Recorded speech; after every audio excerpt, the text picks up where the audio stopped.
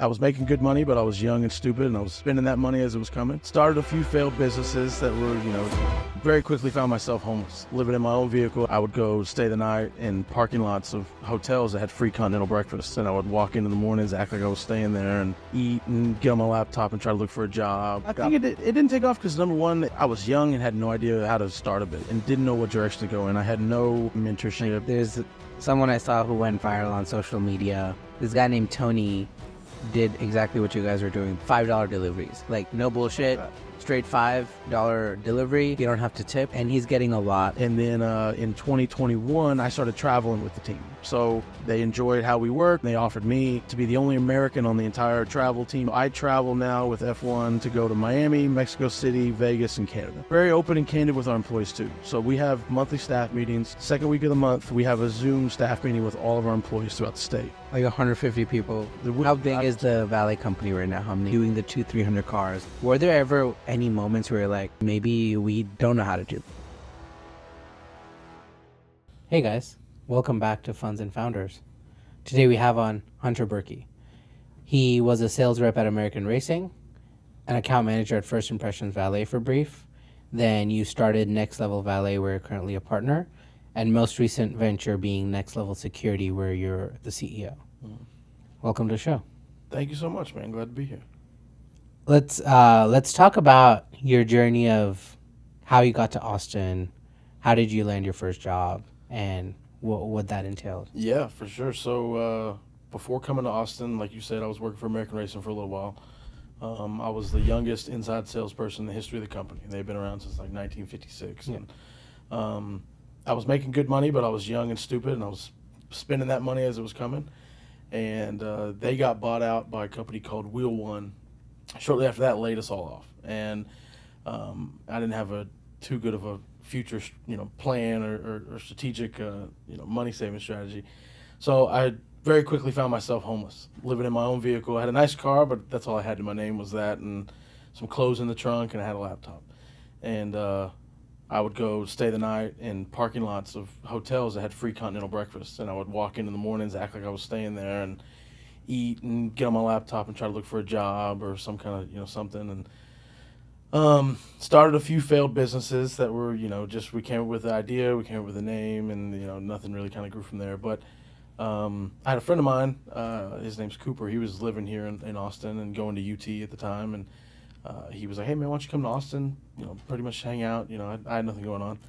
And that day I got here, he was like, yeah, I work as a valet. I can get you a job, and you can sleep on my couch for a little while until you get on your feet. And I met his boss that night, did a 2-second interview, and he was like, yeah, you're hired. Like, what size shirt you wear, be here tomorrow, So I decided to stay here in Austin, started working as a valet. We were at Eddie V's restaurant in downtown.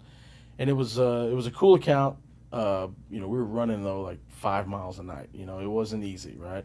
And even though I was in the best shape of my life, I started being like, man, I wouldn't say better than this, but it's like, hey, I have more I can offer, right? And with my sales experience and all those kind of things. And after, I guess, about a year of couch surfing now and not having to live in my car, I finally, started saving money, got my own spot in Austin, right off of Slaughter and close to William Cannon over there.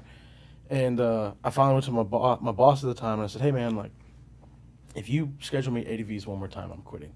Like, put me at an account that I can run, manage, right? Like, let me have some staff under me. Let me run the podium. They called it being a captain is like the lead of the site. And he was like, man, I got one restaurant I can put you at, but everybody hates it.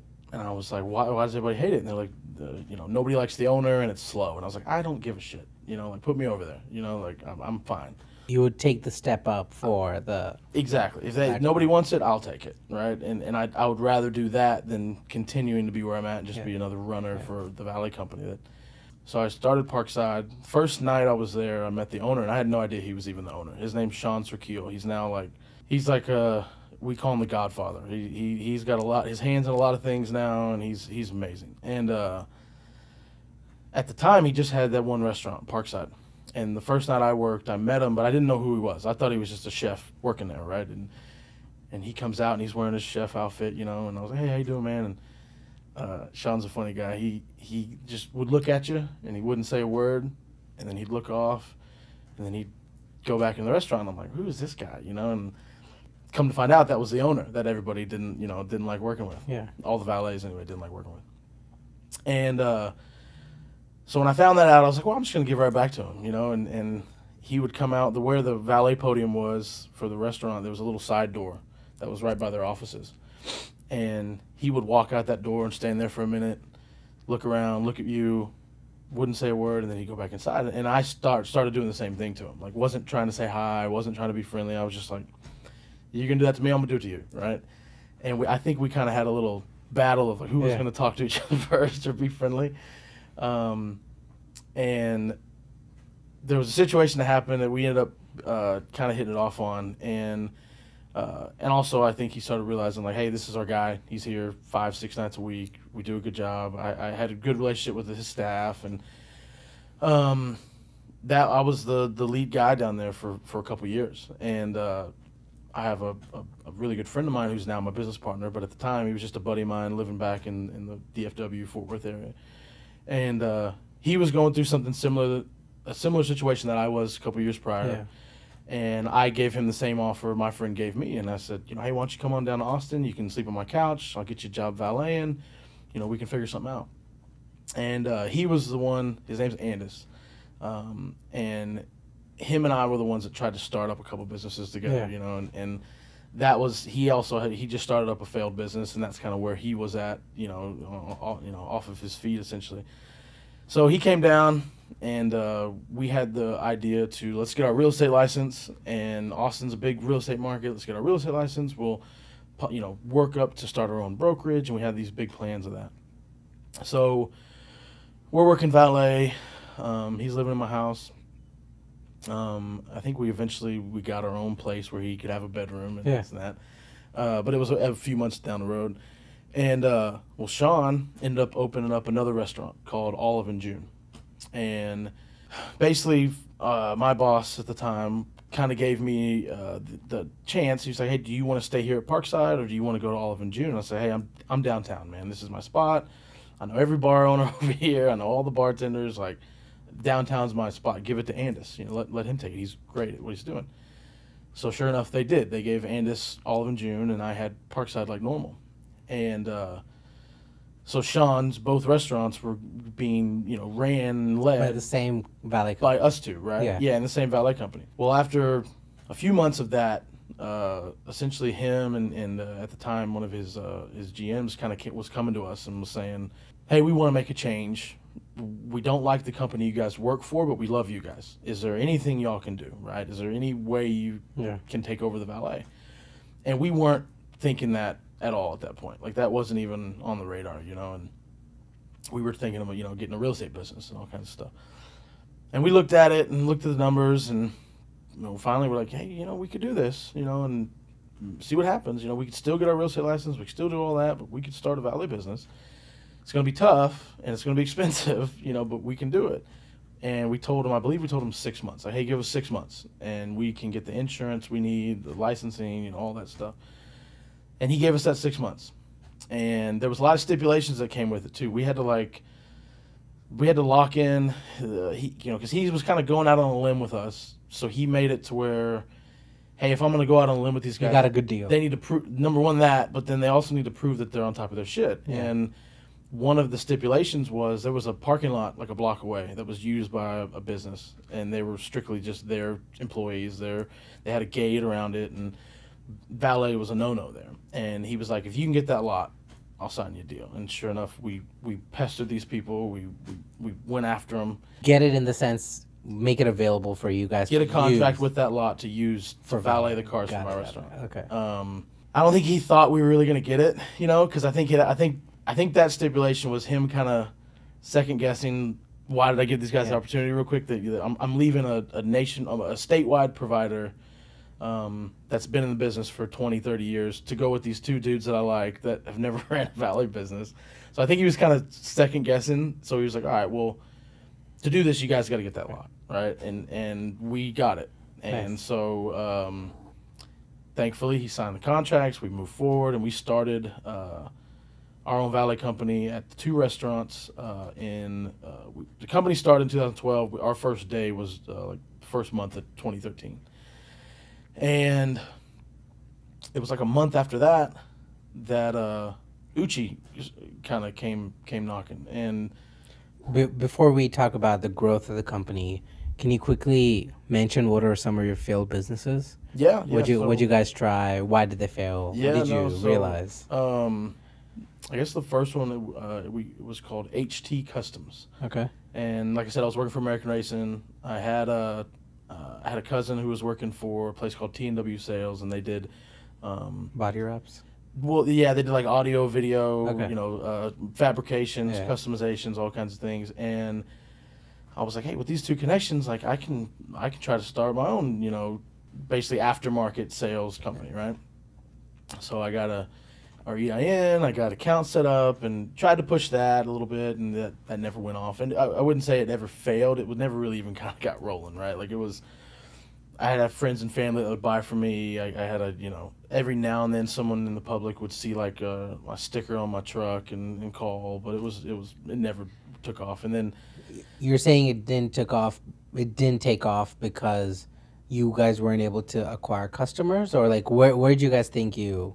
I think it didn't take off because number one, I was young and had no idea how to start a business, right? And didn't know what direction to go in. I had no help in any kind of mentorship. I had no direction for what it was. And at the time, this was back in early 2000s. I mean, technology was different, right? I didn't have a lot of resources to go after and look at unless I wanted to go to the library or something, And so I just think just the unfamiliarity of starting a business was the reason why that never took off. And then same thing with our other one. We kind of make a joke. What made you realize with HT Customs? Like, why did you guys decide, okay, it's not working, let's move on? Like, was there some signal you guys got, or? Man, I don't think there was ever. And see, what was also too, what I think's funny is, I think a lot of times businesses are born out of necessity, based off of your situation, right?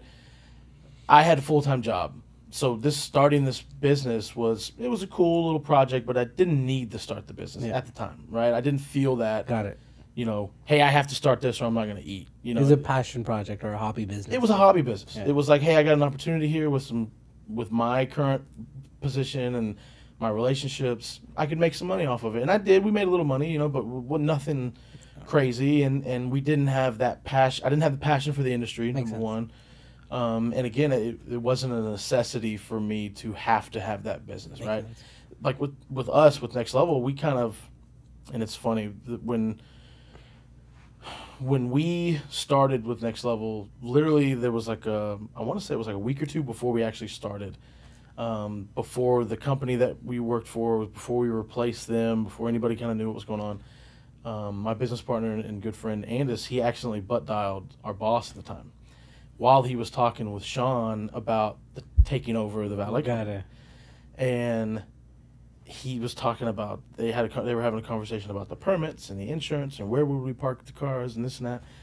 And our boss was like, listening, like, what the fuck, what are they talking about, and we figured that out. Andis picked the phone out of his pocket and was like, oh my God, I've been on the phone with Casey for 45 minutes. He heard everything me and Sean are talking about. So we were like, all right, we're about to get fired. Like, we have to get this going. And then that company then offered both of us, like, at separate times, management positions. They're like, hey, we'll give you a management position. Because they knew something was going to happen. Yeah. And I didn't know if that was them trying to retain you and the customer. Either trying to retain us and the customer, or give you a reason not give us a reason not to, right? And we both turned it down, and then we were like, man, we're gonna get fired any day now. We have to start this company, Yeah. So that was a little different circumstance than HT Customs, right? And then the same thing with our other business that quote unquote failed. It was kind of the same situation. We didn't really get rolling. We didn't really have a set plan, but we make a joke that we started Favor and Uber Eats, DoorDash before smartphones. It was called Go-To Guys. And we made it was just Andis and I, and we made these little flyers. Real cool, and it was like, anything you need. Your groceries picked up, your yard done, your leaves raked, your house cleaned. We're the go-to guys, and we pass those out. And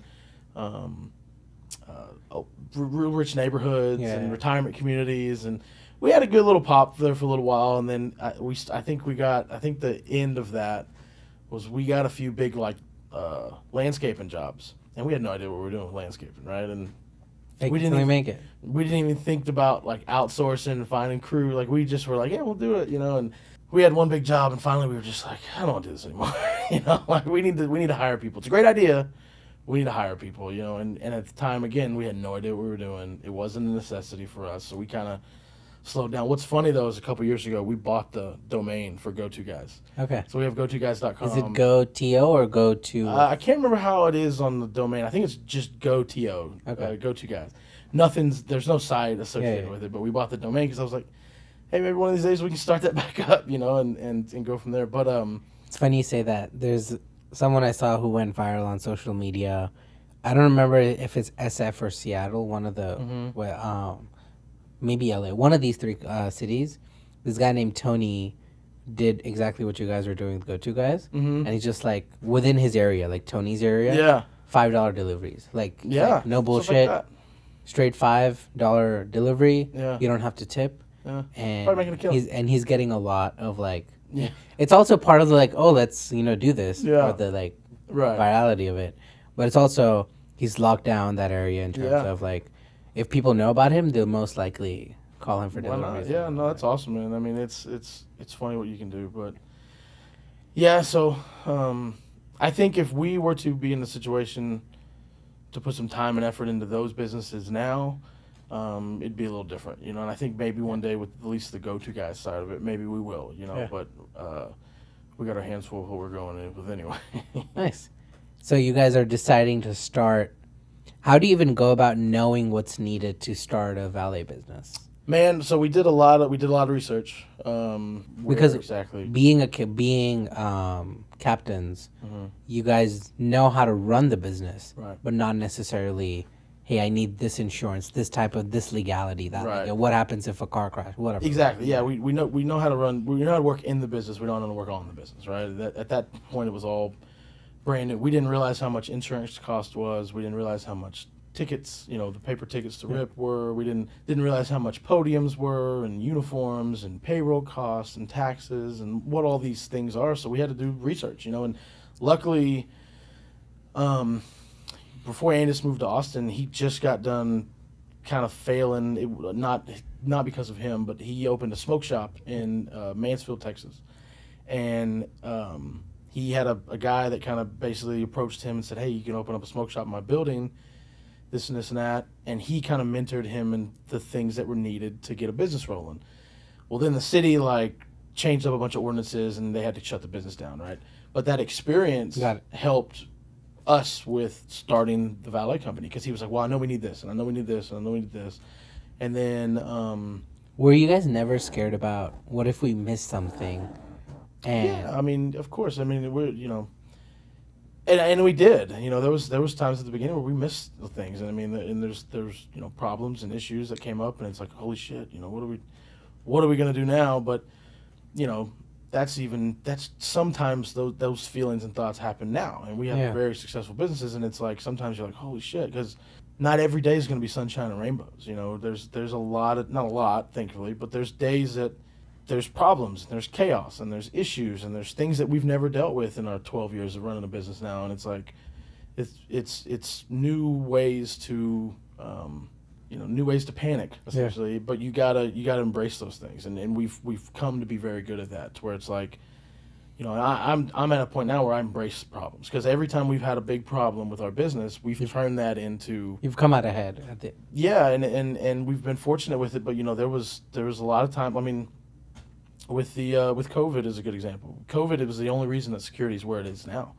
and we were shut down for 7 months, and we had to kind of reevaluate and be like, what can we do to make money? And we found another there was option. a need. Yeah, and we found another option, and then, you know, that option, and we can get into it here in a minute, but that option stopped after a couple of years, and we had to find another route to go into. So, I mean, you know, and if all those things wouldn't have happened, if these big, massive problems at the time wouldn't have happened, we wouldn't be where we are right now. And so I've come to embrace the problems, you know, and I forgot who says it, and I saw it was a great quote.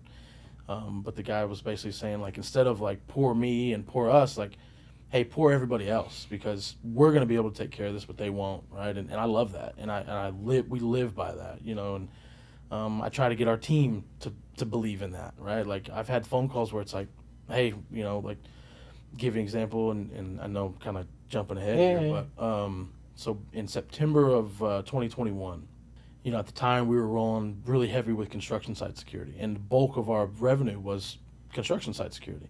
And unfortunately, at the time, the bulk of that revenue was coming from one client, right? We had all our eggs essentially in one basket, and they were a great client. We still work with them to this day. But they called me up, you know, on like a Thursday, and we're just like, hey, bad news, nobody's buying houses right now. We're going to have to pause security for at least the next 6 months. We're going to go with a cheaper option, get cameras out here. So sorry, you know, and that was, like I said, 90+% of our revenue, you know. So that one phone call almost could have shut us down, right? And I had to have a mini freak out to myself in my office for 30 minutes and just be like, what the fuck, what are we going to do? But then I had to be like, nope, this is good, right? I'm going to, first, let me convince myself of why, and then B, let me sell that dream to my team, right?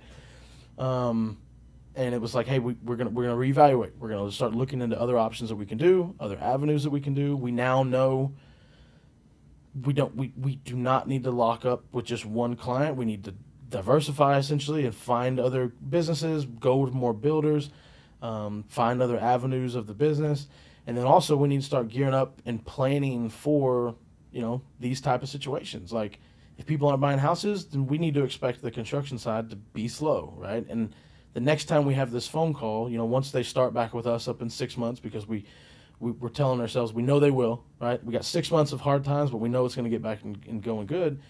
When they make that call again in September, this won't be a problem, right? And we had to make that shift mentally and actually, you know, physically into the business. And thankfully we did, you know, and then when we got, sure enough, like clockwork, we got that phone call again at the end of the year, the next year, and they're like, yeah, we're going to take another pause till the spring. And it's like, no problem. We're good. You know, like, totally fine. Thanks for letting us know. We'll see you guys in the spring. And, you know, those kind of things spawned into us doing the licensing and the training and the online store. And that would have never happened if things were sunshine and rainbows with construction, you know, from there to now. You know what I mean? Just thinking out loud, I'm just curious if there's creative ways to structure a deal with a construction company where you're with them the whole year, but there's some ebbs and flows so that you're not cutting off revenue. But I'm just thinking. Yeah, no, and that's a good call. And you know, construction's weird, man. It's like, number one, all these builders are super tight, right? Like they're very tight, which, you know, you have to be successful in business. But when you say tight, you mean just from a P&L perspective of like super cost. And we are a very large cost when it comes to construction. I mean, but it's even more of a cost if you don't have it, right? Yeah. Because when we started with this one builder, they were telling us how, you know, we're losing $20,000 a day out here because we don't have security and things are getting stolen and jobs are getting delayed. And so they're like, well, we'd gladly pay you guys, you know, $20,000 a month per location as opposed to losing $20,000 a day. And so like it's definitely a great business, right, with the construction side of things. But there's only so much we can do. Like they bitch if we overbill, you know, an hour, or if we pre-bill a week or whatever, you know. So it is what it is. You know, but I like the idea of setting up like a year-long contract kind of deal.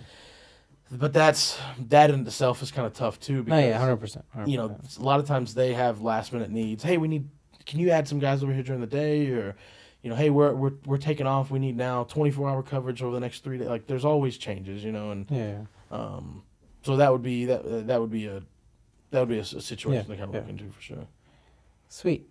So you guys, going back to your journey, have the offer to start a valet company. You're figuring shit out. You start it. You land the lot across Eddie V's, and now what's your guys' progress, right? How do you go from that to scaling? For sure. So at the time, I mean, it was a grind, man. We were, you know, all night working the valet and all day working on the business, right? Trying to figure out costs and go over numbers. And you know, we were saving a lot of payroll costs with us working the accounts 7 nights a week, but we knew that's not sustainable, and we can't grow like that. Exactly. And so, you know, we had to start getting into, you know, the hiring of more employees, and you know, when we started, we had a couple guys come on board with us from the old company that knew the deal, and that was Trustworthy, like you don't have. yeah, one of them was like Andis's brother that worked for us already for the valet, and one of them was my brother. They both still work for the company to this day. But you know, we were able to add on a couple of people that, but starting to, you know, to like delegate essentially and say, you know, hey, I'm going to give you the opportunity to run the account one night, or you know, be our main guy here. That took a lot, because it was like, all right, you know, we started this. We know the numbers like the back of our hand. We are the reason we're here, essentially. And if they do something wrong, it still comes back to you. Comes back on us, but it's like, you got to replicate what we're doing here. And that was tough, you know, and that was tough to even trust them to do that, right, and find the right people. So we were fortunate that was going in the right direction. But when we got introduced with Uchi, you know, we knew who they were, and every now and then up until that point, like, I would work Uchi here and there, like I'd pick up a shift, or you know, Andis would do the same thing, pick up a shift to work over there. So we knew Uchi, we knew how busy it was, we knew the you know, their reputation in the city for being, you know, one of the best restaurants in town and in the state. And at the time, they only had Uchi and Uchiko in Austin, and then Uchi in Houston. And a guy named John Baydell, he at the time was, I believe, just the director of operations. Now he's like the president, lives in Miami, gets mailbox money. Like, he doesn't do anything, right? He doesn't not do anything, but he's earned his where he's at. But at the time, he was just director of operations, running those restaurants, and he would be a regular at Parkside a couple times a week. And one day he pulls up, and him and I knew each other, but we didn't know each other more than just like, hey, how you doing, John? Good to see you. And then I knew what he was over there, and he knew I was the valet at Parkside. And he pulled up, and he saw we had red. Our colors were red at the time, and first impressions were blue, and they used first impressions too. And when he pulled up the Parkside, he was like, "Oh, new uniforms?" I was like, "Oh, new company." And he was like, "What do you mean?" And I was like, "Yeah, we started our own company. We took over Parkside in Olive and June." And he's like, "Really?" And I was like, "Yes, sir." You know, and he was like, gave me a card. He's like, "We need to talk. You know, we need to start talking." So that turned into about 9 months of once a month or so, we'd have a meeting with Uchi, and they would go over our podiums and go over our process and go over our hospitality training and go over our handbook, and just made sure and vetted us for almost 9 months, right? And towards the end of that 9 months, they were like, "Hey, we want you guys to take over our restaurants, but there's a kicker. If you take over Uchi and Uchiko here in Austin, you have to take over Houston on the same day." And we never even went there before. And we were like, "All right, you know, we're going to go check it out tonight." And he was like, "You're going to go to the restaurant tonight?" I was like, "Yeah, we're going to go right now. We're going to leave this office, and we're going to drive to Houston, and we're going to check out Uchi, you know, and see what it's all about." And he got us hooked up with, you know, a good discount for our meal. And he was like, "Make sure you go have dinner, and I'll let everybody know." So we drove to Houston, and give you an example, a busy night for us at that time for these restaurants here. 80 cars, 70 cars. That was crazy busy. Literally, like, regular busy was like 30, 40, 50 cars. That was a normal busy night. And the Uchi, it doesn't really have a big lot. So, like, no, yeah, you're not really running back and forth. Right. Yeah. Well, I'm talking about before we even started with Uchi, right? Parkside and Olive and June, a busy night for us was 30, 40, maybe 50 cars. And we knew Uchi parked, you know, a little bit more than that, you know, the ones here in Austin, but we had no idea about Houston. And so we drove to Houston that day and started just kind of infiltrating things and chatting with the valets, like, "Hey man, how many cars you park?" and this and that. You know, they had no idea who we were. And the guy, the lead guy there, was like, "Oh man, we park like 200-300 cars a night." We were like, "What?" You know, like, this is humongous, you know. And they had 6 lots spread out throughout this How area. many people do you need for that volume? Oh man, I mean, on a regular night, I mean, 6 to 8 valets on site. Okay. That's just on a shift. That's not including, you know, 7 days a week, staffing that, right? So that in itself was a monster. But we came back and told John Beto, we said, "Yeah, we can do it. You know, like, we'll figure it out."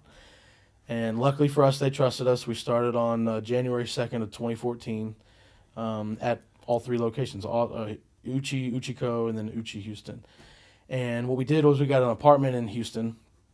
We moved one of our guys from Austin, one of our really good guys that was with us for, you know, they actually switched from First Impressions to us, and then You promoted them. we promoted them and moved them to Houston. Their family was from there, so it made sense and it was perfect at the time. So we moved him, and we got him into a 2-bedroom apartment. And we said, hey, the other bedroom's going to be Andis and I's. We're going to split time. You live here full time. We'll split rent. And then every other month, Andis or I will be here to oversee, help with the hiring, just be here. And that other bedroom will be ours, right? And we did that. That's kind of how we operated for, like, I want to say at least a year. You know, like, I'd be there for a month, and then Andis would be there for a month. And then, you know, we worked kind of back how we were when we first started. It was like, hey, we're at the valet podium all night, and then we're working on the business all during the day, you know. And that was a blast. Like, it was so fun getting it going and seeing it grow. And it was, you know, more volume than we've ever seen, right? Like, from going from 2 restaurants to all of a sudden now 5 restaurants, and the 3 that we added were monsters, you know. So it was a whole thing. And they, you know, with Uchi and kind of the whole talks, you know, we saw how successful they were and how busy they were and their reputation. And we knew going into it that they were talking about, you know, multiple expansions, multiple other opportunities, other restaurants, you know, with Loro and Uchi Ba and all these things, other concepts. So as they grew, we got to grow with them. You know, we got to expand within the Dallas. We expanded within the Denver. We expanded with them in the other restaurants that needed it. Not all their concepts need valet. You know, Loro doesn't, and at the one here in Austin for sure doesn't. We were at the Loro in Houston for a little while. I believe we're still there. Like I said, Andis runs the valet side, but I believe we're still there. And then we have Uchi Ba in Dallas. They're opening up an Uchi Ba here, I believe. Uchi Ba here is open. It's open. Okay, so yeah. So that was a great client, right? And that was something that we could have never expected. And if we wouldn't have ever gotten Uchi, we would have never opened the security company. Yeah. And that's kind of how we started with them too. And so, what's one thing? So we were talking about this the other day. You have this fake it till you make it mentality, which is, I think, a good naivety to have. Right. But like, when scaling a business, when doing the 200-300 cars, were there ever any moments where you're like, maybe we don't know how to do this? And like, did you ever feel like you took on too much too fast? No, man. You know, fortunately, never had that mentality about it. Definitely had freak out moments where it's like, holy shit, what are we going to do? But there was never an option of throwing in the towel. There was never an option of, you know, hey, we bit off more than we can chew. We can't do this. It was just like, all right, we have to figure this out. You know, we got to make this work, right? And Andis and I are very confident with not only like ourselves, but with our business and what we're trying to do. And we both have that same mentality where it's like, no, we're going to do it. You know, let's figure this out. This sucks, right? This might be an issue. Now we know, but we got to figure this out right now. You know, and we've been fortunate to have that mentality, but then also we've come out of every, you know, situation that would, you know, present that type of thought process. We've come out of all that in positive, you know. And if there's any negatives now, and like there, you know, like I said, there still is every now and then. It's a learning opportunity, right? It's not a failure. It's like, hey, all right, now we know. Let's get better tomorrow, you know, and have that same mentality every single day. You can't lose, you know. How do you guys think about, so you go from being in your car, being a valet, to now running your own valet company, right? Mm-hmm.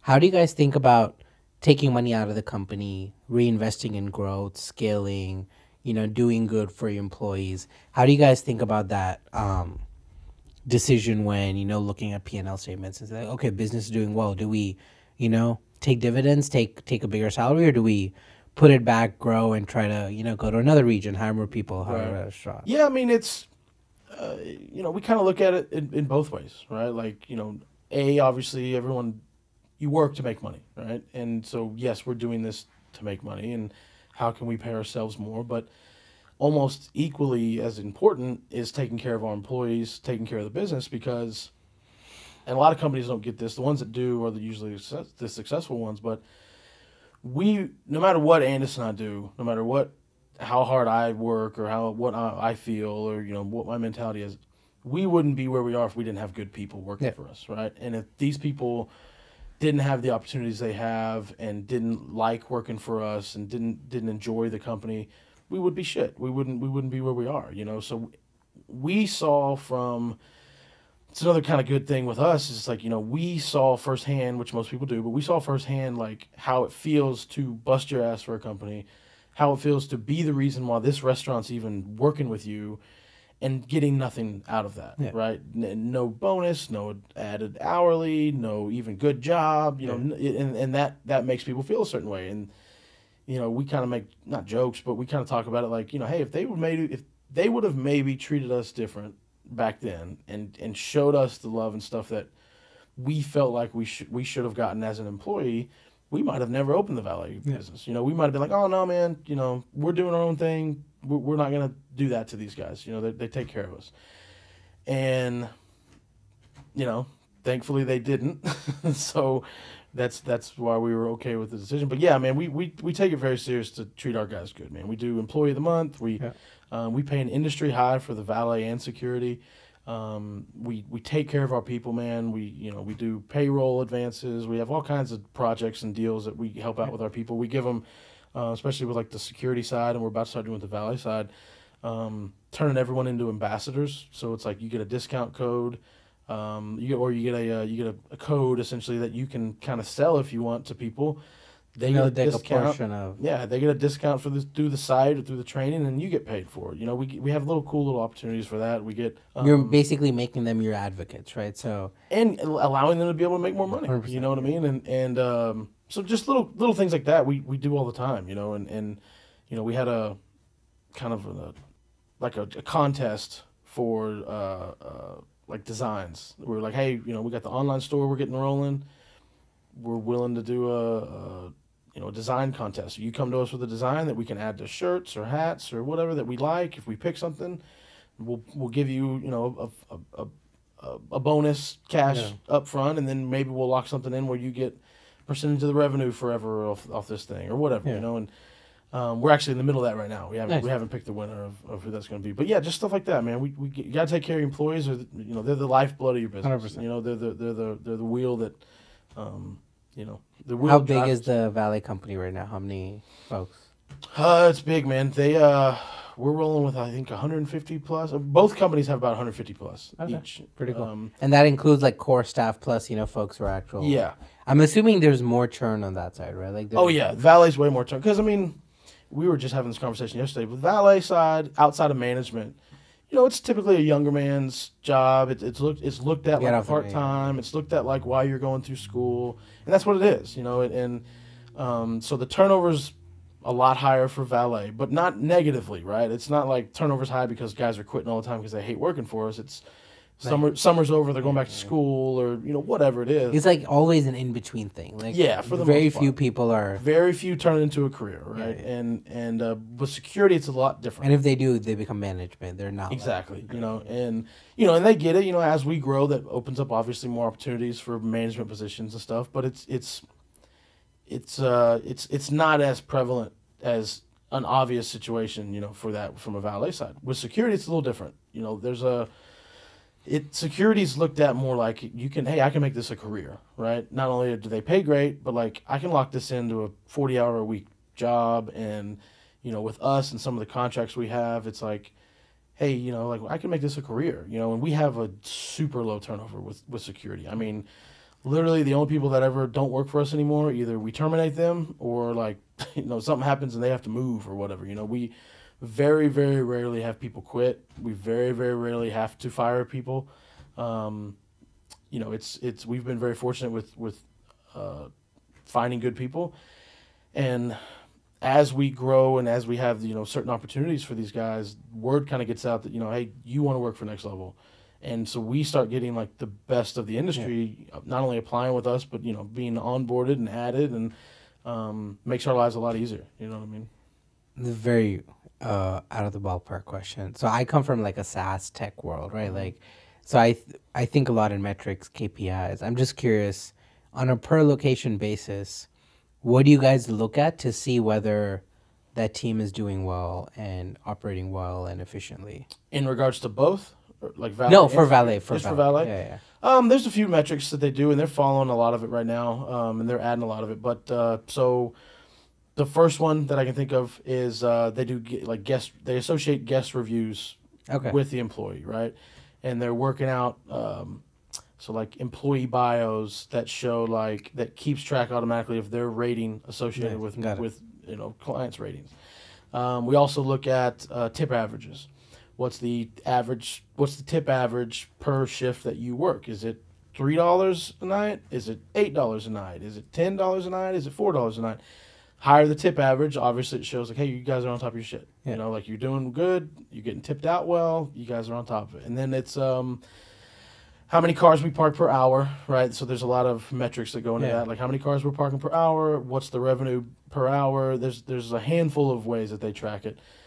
So after some time, you can sit back and look at it and say, okay, hey, I see this guy, his numbers are all high and everything across the board, and this guy's low everywhere across the board. Like we're not gonna have him running the account anymore, you know. So takes a little bit of time, but the metrics are there for us to kind of keep track of that, you know, and which I think is great, you know, and it makes things easier. With security, you know, the only real way we track if a guy's doing well with security is our reporting. So for the most part, every single account we have, they're drafting and submitting reports either on an hourly basis or on every time they do a round, like do a foot patrol, or you know, they do beginning of shift reports, end of shift reports, incident reports. Nice.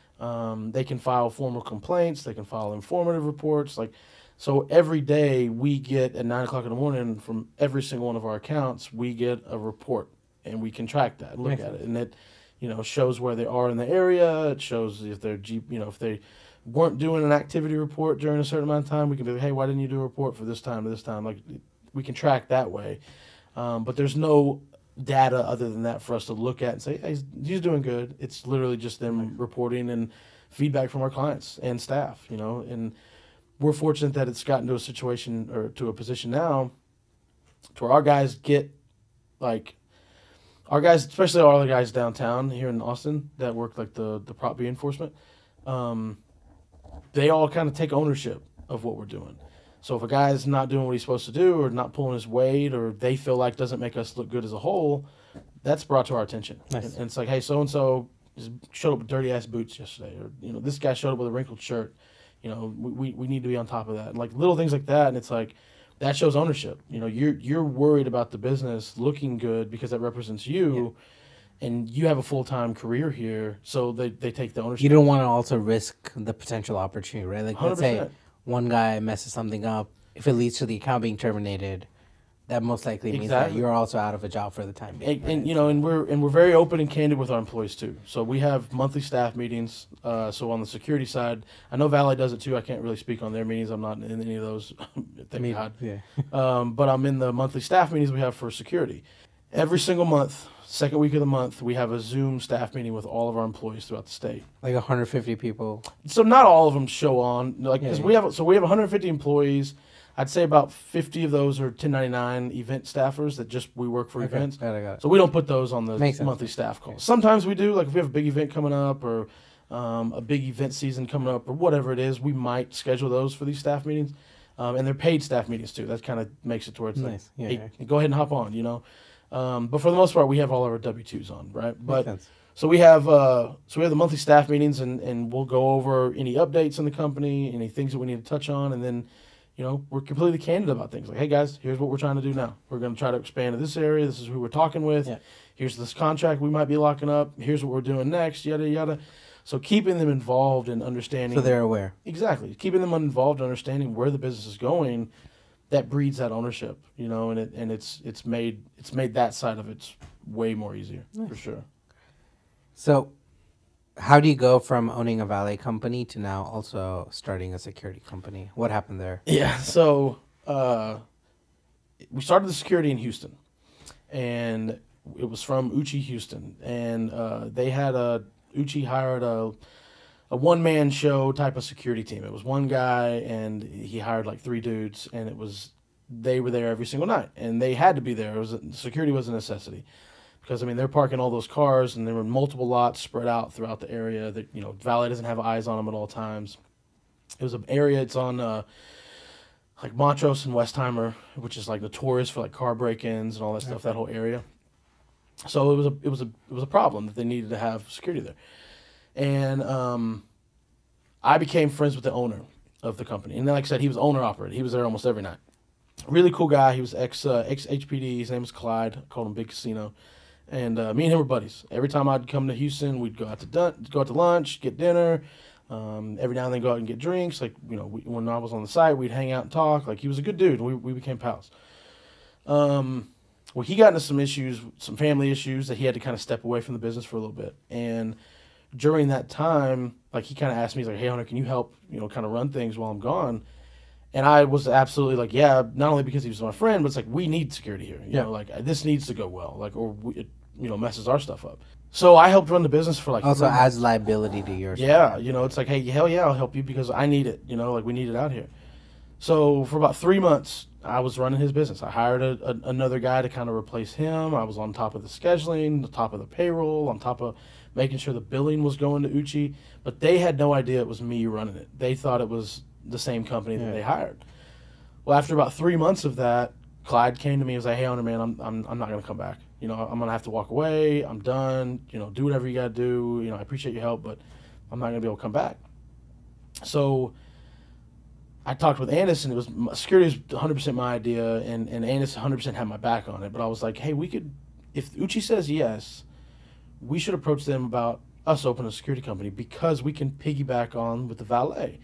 We were doing a lot of events. We're doing even more now. We were doing a lot of events at the time, and, you know, a lot of events that we did valet for, there was security there, right? It was an event. And I was like, man, if we get a security company, we can sell both services and this and this and that. And Andis liked the idea. And so I went to Uchi and basically said, look, you guys got two options, man.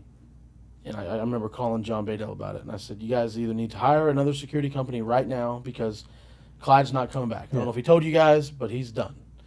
Or you trust us. I've been running the business for the last 3 months. I know what's needed out here. We can start up a whole new LLC, get our insurance, get everything taken care of, and we'll be your guys. And they were like, yeah, let's go with you guys. You know, no brainer, right? Thankfully they did, and that took a little bit of going, and it's funny, like, so the state of Texas, they make opening up a private security company pretty hard.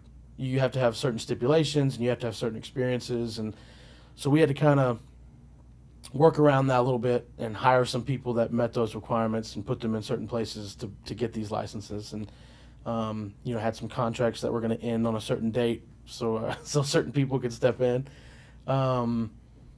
But so we signed up, and we had that one account. We had it only going at Uchi Houston, and then we would piggyback off a few events here and there in Houston and Austin.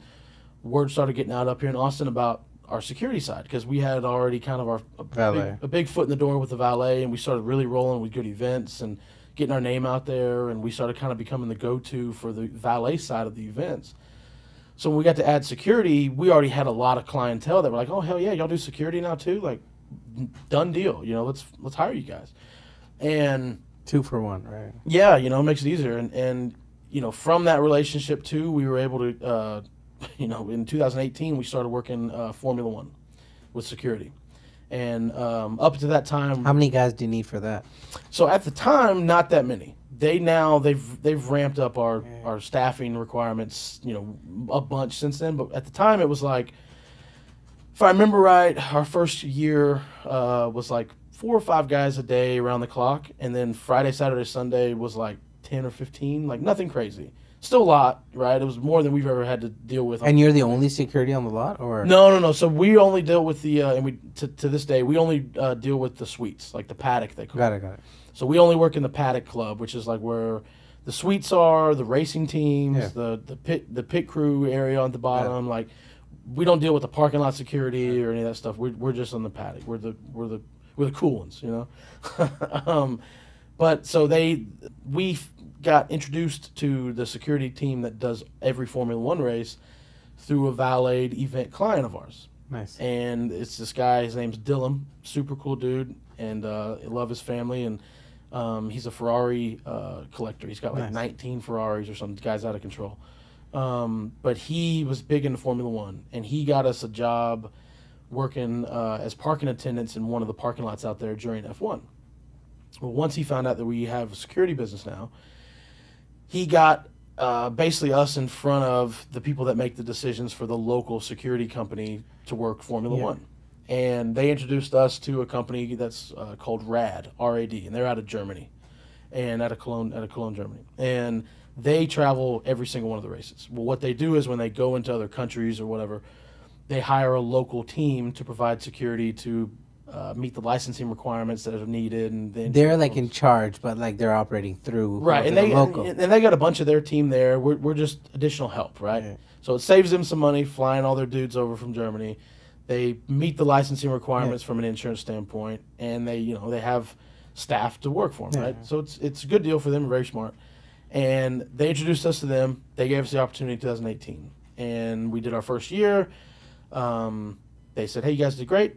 We're going to continue to hire you guys on, and next year we're going to ramp it up." And then it went from 4 a day to 8 a day to 10 a day to 40. Now we're doing 45 guys a day, Friday, Saturday, Sunday. Nice. And 24 hours a day, Monday through Thursday.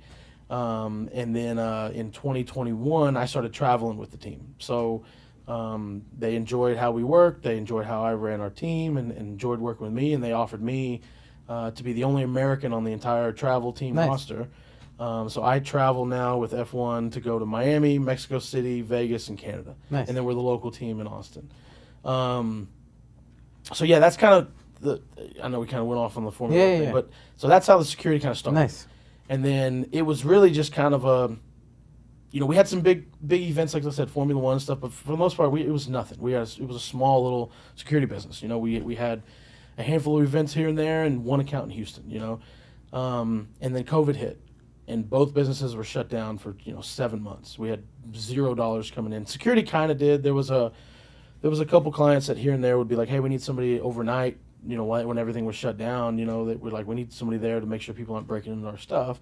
So we had a little bit coming small in gigs, here but and nothing there. big enough. Nothing big, man. I mean, nothing that we could be sustainable on. But we started looking at it, we're like, what's anything at all that we can do to make money with these businesses, or do we need to figure something else out, right? Do we need to close shop on both these and figure something else out?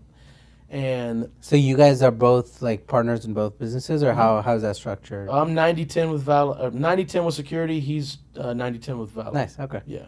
So at the time we were 50-50 valet and 50-50 security, because we just, that's how we did it. So by that time, we said, hey, well, what's going on that we can make money at all? And we got the idea of construction security. Construction was still going on during COVID. Sure, they needed security. It's a thing. But we had no idea. We didn't know anything about construction security.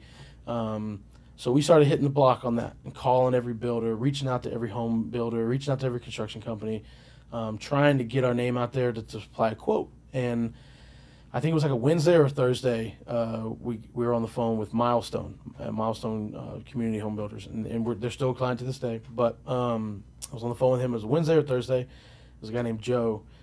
And he goes, yeah, actually, you know what? We do need new security. We just replaced the guys this week. Can you be in 5 neighborhoods on Monday?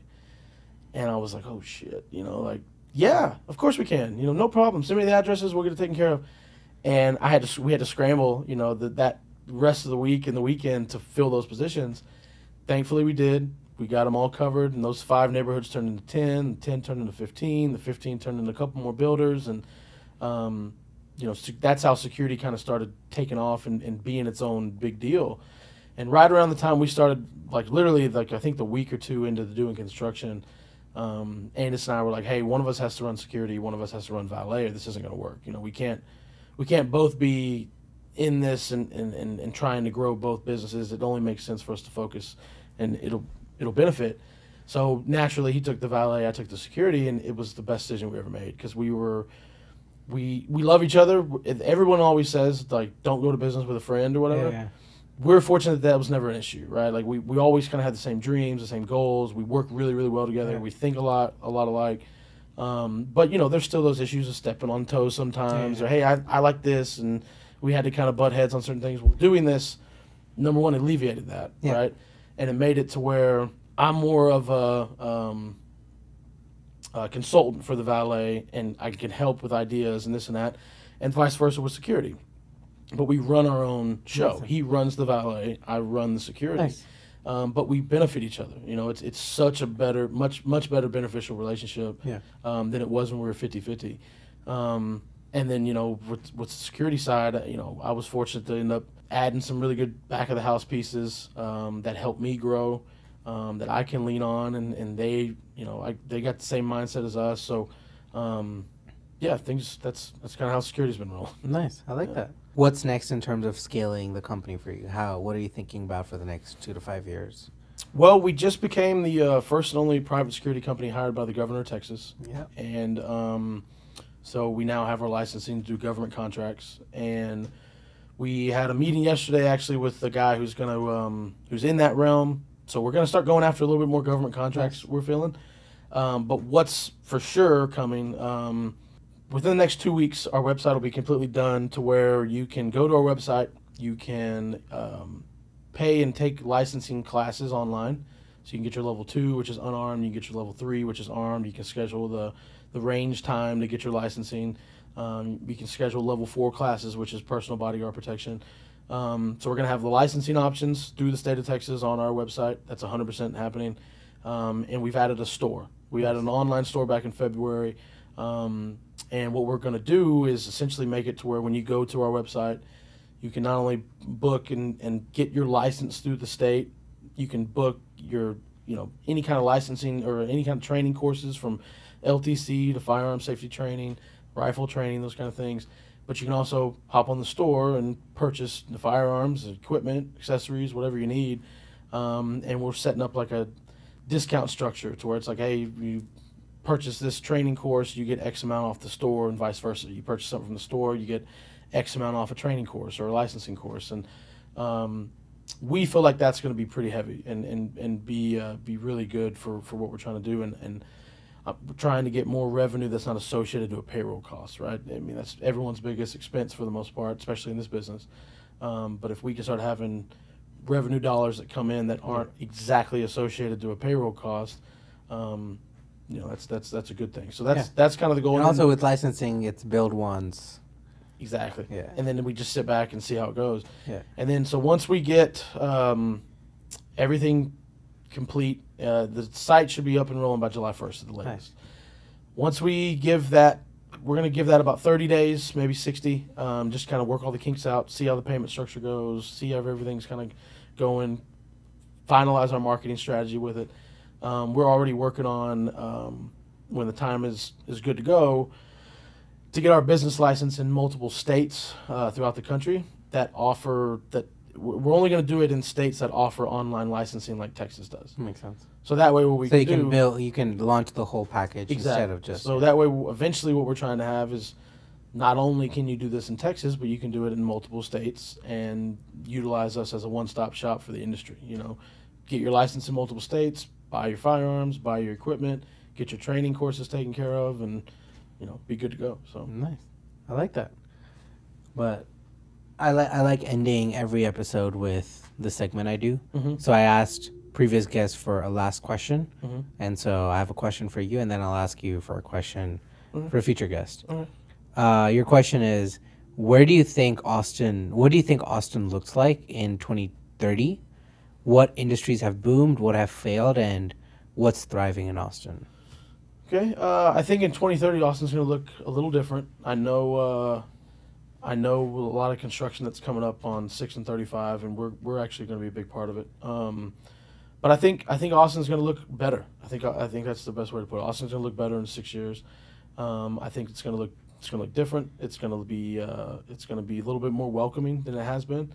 And yeah, I'm excited to see how it is. And then what was the other one? What industries do you think will be thriving versus I think anything that doesn't? I got you. So, I think security will be thriving. I think that's one. Hopefully, and but no, I think I think the tech world going into that space. I mean, that's an easy answer, right? Yeah, and in this city, you can see it. I mean, every office building is full of a new startup tech company and this and that, and so something in that realm, obviously, I think that it's going to spawn from here. I think Austin's a great place for that to happen. Industries that I see possibly not being around, or maybe not doing being around, but not doing as well. Man, that's a tough one. Unfortunately, I think positions in hospitality. I think that we're going to start seeing more AI and things Yeah. taking certain jobs that have up to this point been people in them. But I think the hospitality side is not as important anymore to a lot of people, right? Like it used to be where if you go to a restaurant and the valet didn't get your door, or the hostess wasn't friendly or whatever, you'd be like, what the fuck, you know? But now it's like everything's a touchscreen. now people don't care. They're just like, yeah, I just want to sit down and eat. I don't want to talk to anybody. Like that says a lot about just society. Yeah, but I mean it's true, and so I think, unfortunately, I think a lot of positions in like hospitality and human interaction, I think is going to kind of slow down for sure. It's already doing it, So what's your question for a future guest? That's a good one. I guess I would say, what's something that you feel like Austin can take from other parts of the state to make Austin better, right? Like whether it's a vibe, whether it's a certain I think that might be a good one. Okay, What aspects around the state could Austin adapt or adopt essentially, and to make Austin a better? I like that. No, but thank you for coming on. It's a great conversation. Yeah. It was Where cool, can man. listeners find you? What do you want to plug? What can we link for you? Man, what the easiest way to find us is on our website, nxtlvlsecurity.com. From there, you can see the links to all of our other companies, our online store, our training courses, our social medias, and follow us all on there. So Nice, and we'll link everything. But thank you for coming on. sounds good, man. I appreciate Appreciate it. the time. Yeah, that was fun.